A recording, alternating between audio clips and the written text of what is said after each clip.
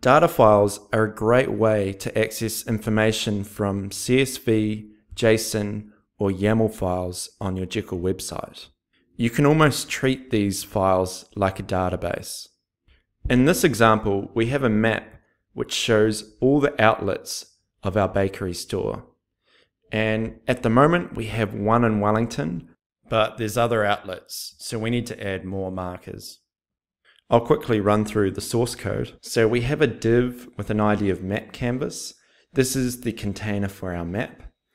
Then we have a whole lot of JavaScript, which is used to initialize the map, style it, add the markers, and position the map correctly.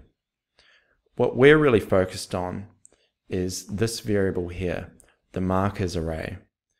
And this has the latitude, longitude, and title of all our outlets. Currently there's only one. So how would we add more?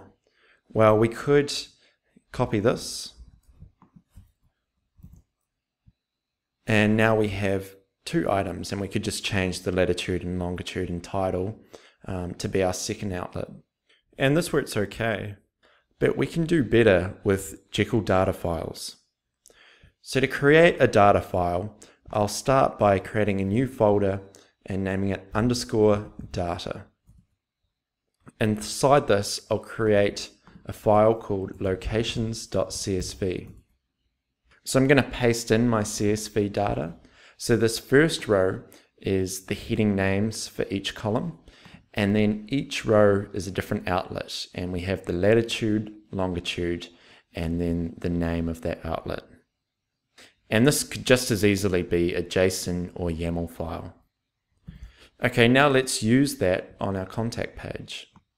So instead of outputting the markers like this, let's just output them straight from our CSV file. So we'll start with our liquid tags, and then we can access our data file using site.data and then the name of the file. So here it's locations. So this gives us an array of all the items in our locations file.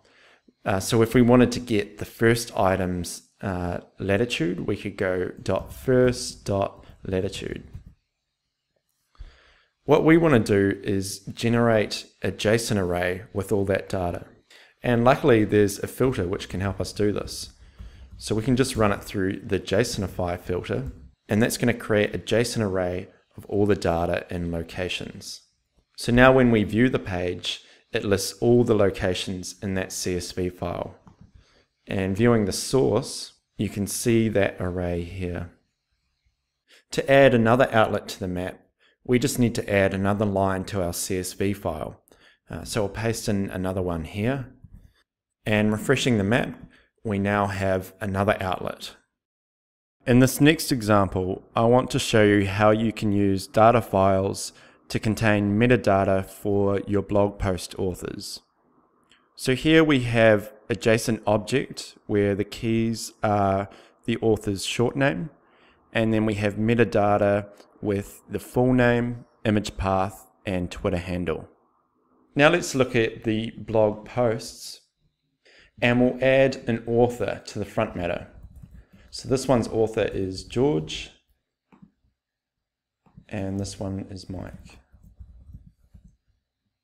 And we could have specified the author's metadata in here, but it would mean that each new blog post, we would have to copy across the full metadata. Whereas doing it this way, we only have to use the short name, and then we can reference the data in authors.json. So if we go to blog.html, I want to add an image of the author and link to their Twitter page when I'm printing out the blog posts. So first we'll add an A tag, and we'll link to twitter.com/ and then we need the handle name. So to get the handle name, we need to go to the data file. So we'll go to site.data.authors, and now we need to get the current author. So we'll add it in square brackets, and the current author is post.author. So this is getting the author from the front matter, and then that in turn gets that author's metadata from the author's data file.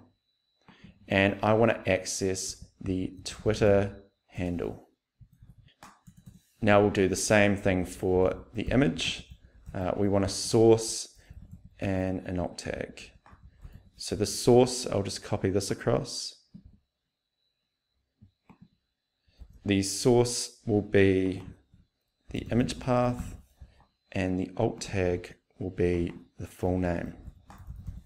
And we'll add a class as well. Now when we view the blog page, each post has the author's image beside it, and clicking on the image takes us to their Twitter profile.